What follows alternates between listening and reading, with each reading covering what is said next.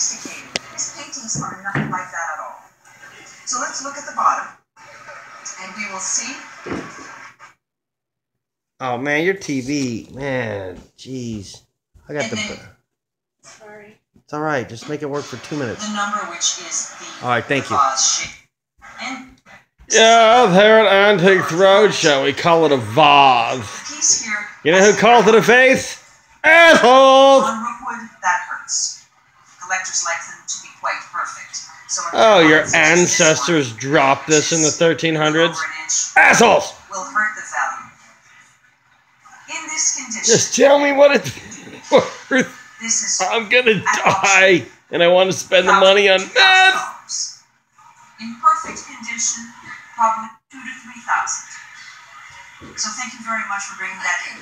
I love it. Thank you, bitch! Oh, well, that's a nice desk. When I was 5 years old. And I stabbed a small boy, and I stole his desk. I saw you bringing this in and got really excited about it. It's made in the federal period. It's probably about 1810.